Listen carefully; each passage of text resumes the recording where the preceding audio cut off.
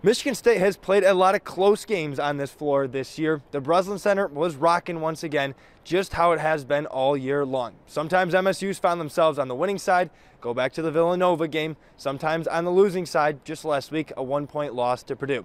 It would come down to the wire once again tonight, and thanks to a big boost from somebody coming back from injury, the Spartans find themselves on the winning side. Movie Call back in the lineup, safe to say, he's important to this team. The Spartans wouldn't start great, down 10-0 before Tyson Walker gets them on the board. He knocks down the triple.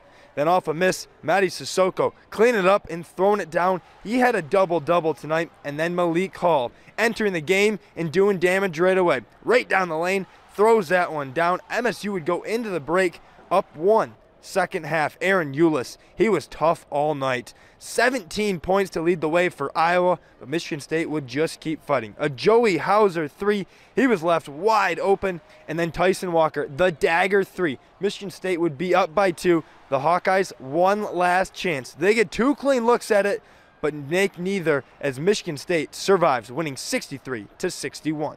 Hey, we found a way to win a big game against a very good team who's been playing really well, won 4 out of 5. So I'm excited about that. Not as excited about maybe the way we played, but got to win some that you don't play as well. That's the mark of a good team too. So now we get to move forward. So where exactly is this team? They're 3-3 over their last